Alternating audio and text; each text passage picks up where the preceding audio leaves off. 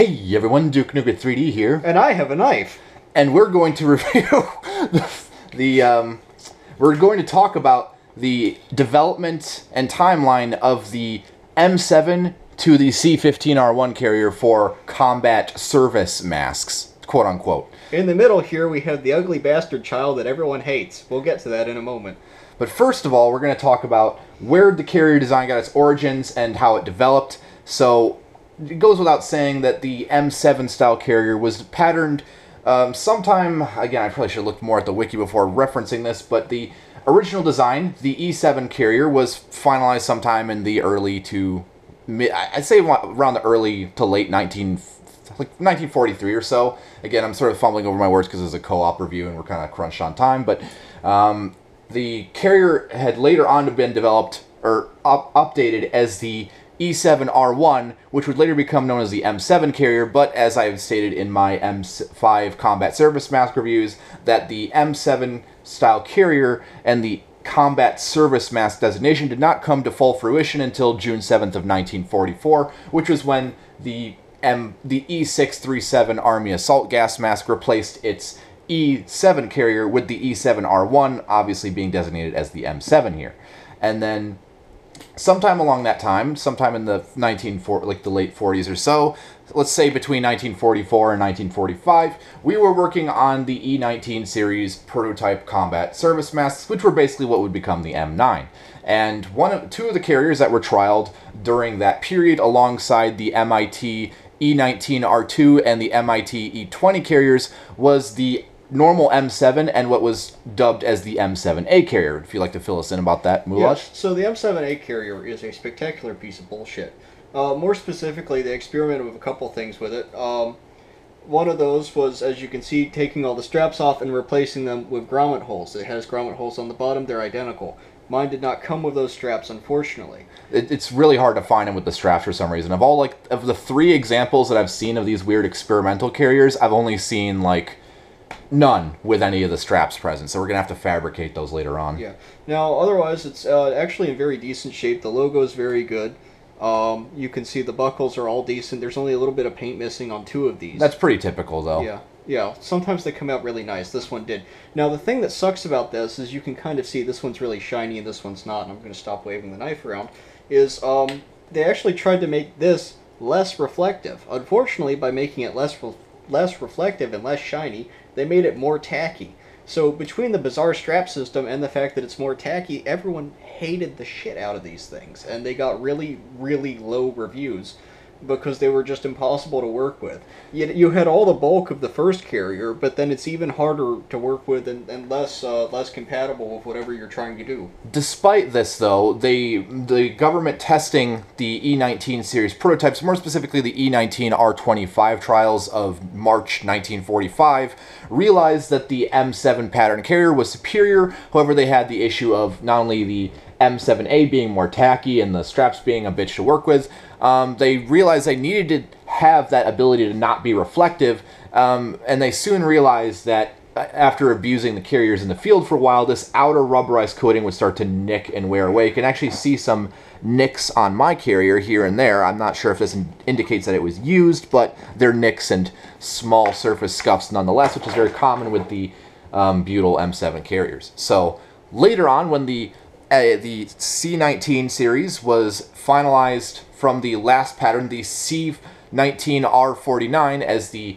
C48R1 facepiece for the M9 gas mask, later to become the M9 field protective mask. Yes, I know you're probably fucking scratching your head in stupor at the moment, but basically what they did was they took the M7 carrier pattern and they came out with this, the C15R1 carrier, also known as the M7A1. And I should go on a limb and say this is an M7A1. The only reason this is called the M7A is because they were looking for a way to differentiate it from the M7 during trials, which is really stupid, but you get the point.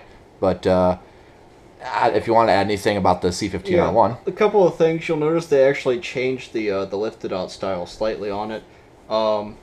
And these are actually fairly well built. They're not quite as good as the M9A1 carriers that came after them. The M11 carrier, to be exact. Yes. And as you can see, the exterior of the carrier is entirely duck canvas material, which is rubberized on the inside, which I'll show off in a moment when we open up these carriers. And an interesting detail about the M7 style carriers is that lower wing. They call them wings specifically in manuals, because as you can see, this lower strap here has the buckle.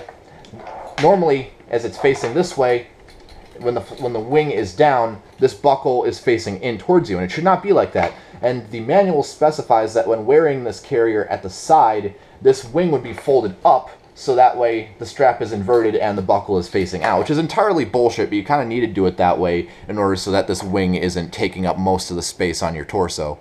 It's still an ungainly large carrier, but it's at least somewhat more manageable with that wing folded up. And we think that's largely due to them trying to deal with having the bag waterproof, but also having straps on it, because every time you sew something onto another waterproof item, you're effectively punching a bunch of tiny holes, and this was their attempt to mitigate damage to the waterproof layer. Yeah.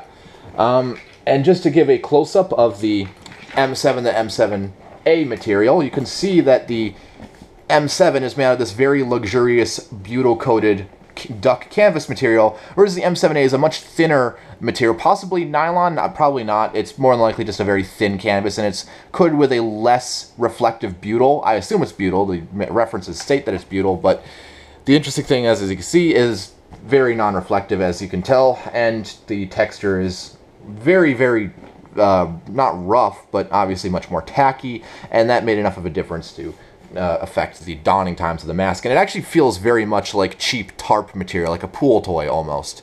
Like it's very vinyl-like in its feel, and it just feels like I'm going to tear this thing when I open it. For reference, also, both of these have been extensively washed carefully and coated with silicone spray, so it's not a difference in cleaning methods or that this one has a coating of dust on it. This one's very clean. They're both very clean. They've been cleaned top to bottom, inside and out. And I thought I'd give a referential view of the inside of the carriers, starting with the M7. Opening the three flaps, you have the rolled gusset here, which is probably the worst design ever, in my opinion.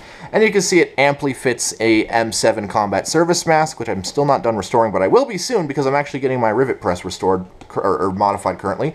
And you can see there's a small pocket up there for the anti-dimming cloth, and back there is where you would store your anti-gas eye shields, your two individual protective covers, and potentially a M4 or M5 protective ointment set. And that's all you need to see there. Only if you're a fucking nerd, because no one does that, because it doesn't fit. It just explodes when you open the kit. Yeah, basically. Speaking of exploding when you open the kit, let's see if I can... Is that a good angle for that? Yeah, it's a good enough angle. Alright. So you can see here... Actually, you should probably take it from there. Yeah, it's basically the same in terms of the interior. I did read that in references they did slightly enlarge it. I don't know if that's true. That could just be me misinterpreting something. But as you can see, it's basically the same layout inside, only it's just a non-reflective butyl, which is kind of a stupid choice because they could have just as easily used the original reflective butyl, which was much smoother, and lined the inside with that, but unfortunately they decided that wasn't going to be the case. And as you can see, as a placeholder, I have a, for the C19R20, or the E19R25, I have retro respirators, C48R1 black butyl M9 face piece. This is basically the same thing, and as you can see, I'm almost done restoring it. Again, all I have to do is that harness, and it's basically done. Also, something I didn't mention about this is the same mask that's featured on Bart Wilkes's page, on page USA 3, the one that's labeled as E48, but in fact is a C48R1. Anyways, enough about that. And finally, we come to the C15R1 carrier, which had a definitely short life when used by the Army, because as soon as the M9 gas mask was adopted, changes to the designation system took place where the face piece was no longer, let's say, between December 1947 and 1951 or so, the face piece was designated C48R1, whereas the carrier and the filter had different designations. But after 1951, the Army adopted the M9A1 field protective mask, which effectively changed the face piece name to M9. The carrier also, I mean, obviously still had a different designation, but both the mask and the entire kit were named the same thing. And the filter fell out, but that's fine. Yeet. So, essentially, inside, it's nothing really special to see. Again, the same layout as an M7 or M7A, only that there is a rubberized coating of green rubber, And you can see that the only new addition that they have added is a large pocket along the back, potentially again for the anti-gas eye shields, the individual protective covers, and anti-gas protective ointments. This is them realizing that, hey, when you open these carriers, all that shit's going to fall out. So they added a pocket back there for all that. So that's, I guess, one improvement they made. So this is really the peak of what the carrier could be. And as you can see, it's stamped C-15R1 there, but as I mentioned, when the Army adopted the M9A1 in 1951 or so and began replacing it by 1952, they stopped using the C-15R1 carriers entirely, and from 1951 onwards, only the United States Marine Corps used the original M9 with the C-15R1 carrier, which they presumably designated the M7A1. And I know this is called the M7A, but again, that's just a term that was coined to differentiate the two carriers from M7 and M7A. Whereas this is the true M7A1, in all facts logical. If you're confused, please direct your angry letters to MIT, because this is literally all MIT's fault. Yeah, this is basically just MIT being a bunch of fucking nerds. Yeah, basically.